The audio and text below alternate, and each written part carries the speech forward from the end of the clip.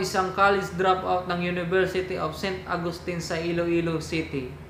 Bago pa ang isang taon ng kanyang graduation, siya po ay nag-drop out upang ipagpatuloy ang kanyang hilig sa pagninegosyo. Ipinanganak po siya noong January 9, 1977, Year of the Dragon sa Iloilo City. Siya rin po ang chairman ng DoubleDragon Properties, isang real estate developer. Isa sa mga project po nito ang commercial, residential, hotels, malls, at marami pang iba.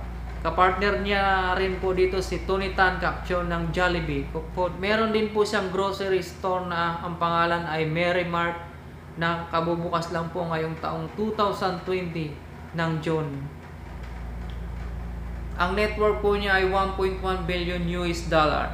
Ayon po yan sa Forbes magazine noong November 30, 2020. Rank number 21 sa Philippine 50 Richest 2020.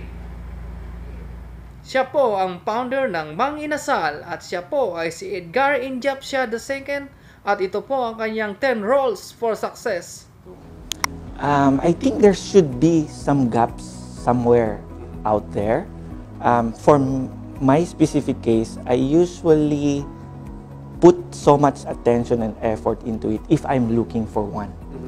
And you don't know, it might take you 1 week, 1 month, 1 year. But if you're on a search mode, you have to be obsessed with searching for it.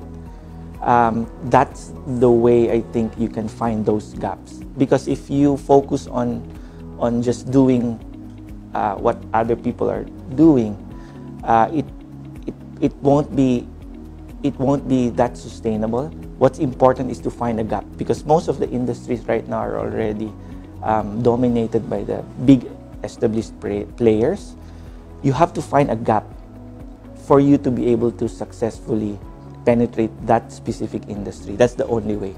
If not, if you do exactly what they're doing, it's very hard. And exactly, that's the story of City Mall, finding the gap.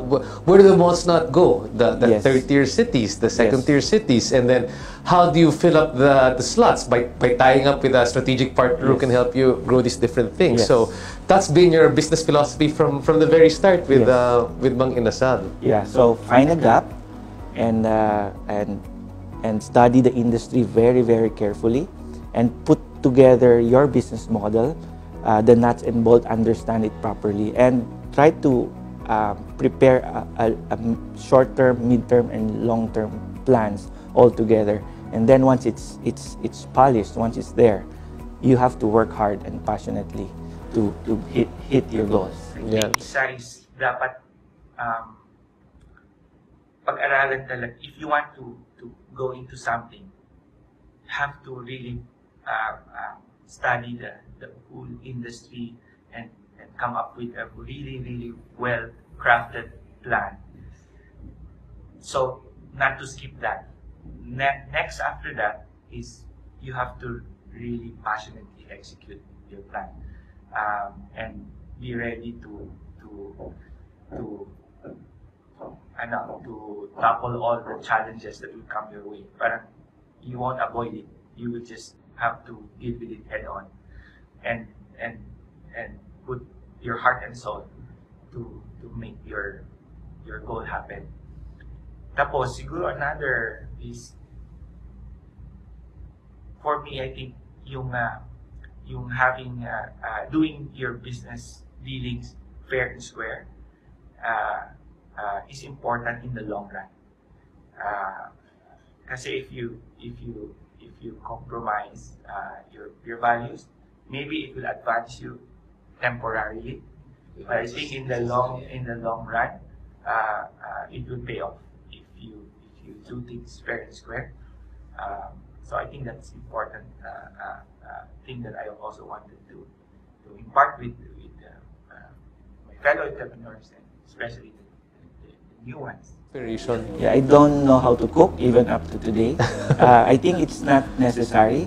Every industry is different, but you don't have to be a good cook if you want to open a restaurant. You don't have to be a good pilot to open an airline. Similarly, You don't have to be a good doctor to build a good hospital.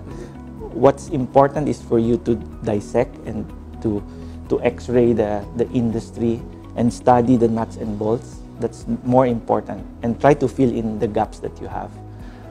So I think that's more important than knowing how to do it yourself. I Is see. that you can start small, and if you plan properly and you work hard to execute your plans, it's still possible for you to grow to a certain size and successfully compete in a nationwide scale, just like how we did our business at the time. That's right. Oo. So I think to all of my kababayans, you just have to really carefully study whatever you want to achieve, and then once you study the industry, once you study the terrain, you have to execute passionately. You have to really work hard. You have to. It's not optional for you to have some sacrifices. That's your contribution to be able to reach your goal. To grow that business. To grow the business. So it's, for me, I think what I can share is the inspiration that it's possible for a provinciano like me to start small and grow. I remember. Stress and everything is more different for each person. I think it's more like, for my case, starting from scratch, building up the Mang Inasal, for example, I had so much of that. It's like that stage parang built your stamina. Parang it's how you react to it. What would be parang very heavy for one will be like nothing for the other. Okay. So it's just like exercise. If you exercise, keep on exercising. 5 miles, 10 miles is nothing, right? But for one guy who's first time to run, 100 meters will be difficult. So that's how I look at it. So it's important for you to develop that stamina. Okay. So along the way, over time. First, you have to be creative. You have to think out of the box. It's good to rely on proven ideas, but you have to be always on the lookout for fresh ideas. There are so many challenges which I think the entrepreneur should not avoid, because it's really, you just have no way to skip it. To skip that stage na maraming challenges. Kailangan daanan mo talaga yun. If you will not be able to pass through that, you will not successfully reach your destination anyway. So it's parang hindi mo hanapin yung way na to skip that challenging period. You just have to prepare yourself, anticipate in advance as much as you can. So I think that's the only way. Kasi ang daming sabay-sabay. Problema sa operation, problema sa finances, problema sa personnel, problema sa access to suppliers, access to good people. So lahat yun, you come from marketing pa, everything. So you have sabay-sabay silang kailangan gawin, and you only have very limited resources, personnel, to be able to do everything. So wala, just have to do it. Pero ikaw, you were really hands-on. I mean, you talagang dinaanan mo yun. Yeah, first few years I was in the store every day from opening up to closing. Yeah, you and your family. And very difficult kasi we wanted to keep the recipe a secret. Yes. Kasi we knew at the time that it would be important as we grow the business. So have no choice. Have to be in the store from opening till closing. Then when I go home at 10, my routine is me and my wife still has to mix the marinade manually in the house.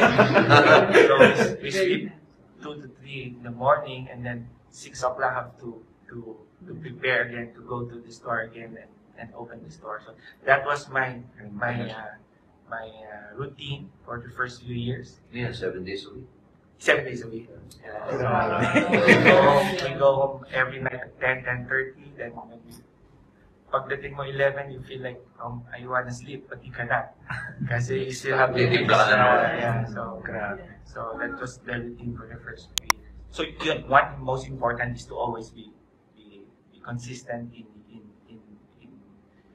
in doing your business dealings fair and square. Also having focus.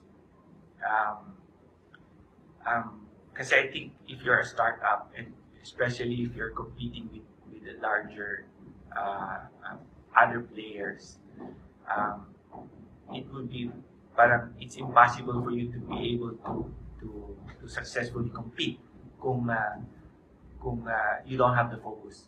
So focus is really important, especially during the first few years.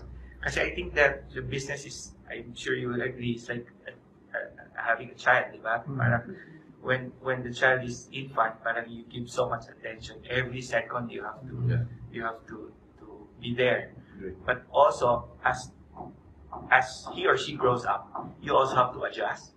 So when pag adolescent na, parang you have to have less being less hands-on, and then pag nag-adult na, kasi I think that is the main goal, that eventually in 5 to 10 years the business should be like an adult who can run on his own and grow on his own without you being in the middle of it. Next is agility.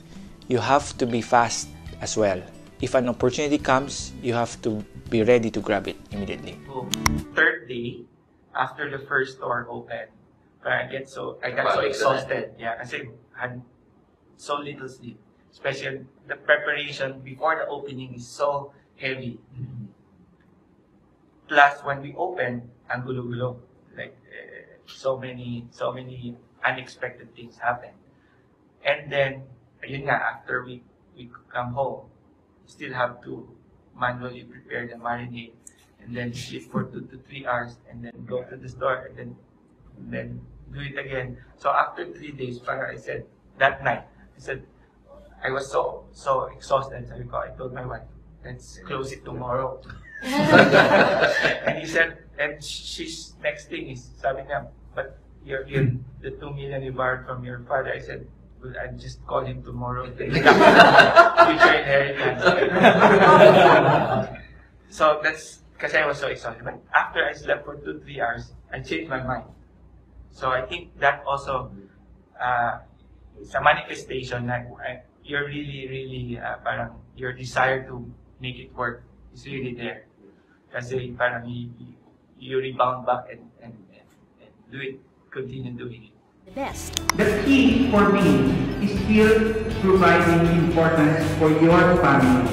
No matter how busy you are, your family will always be your core to keep your balance. It will keep you whole. When the times get rough, it is your family where you can anchor your strength. Wow. That is when one important ingredient comes to play, your passion. Passion, by then, will let you keep going, to continue to persevere, and continue to work hard, even after hard work, that you already did. This applies not only on being a student, but usually, more importantly, when you already pursue your professional life. Maraming salamat po sa panonood. Kung nagustuhan niyo po, huwag niyo pong kalimutan mag-subscribe at i-click yung bell button para lagi po kayong updated sa iba ko pang gagawing video. Maraming salamat po.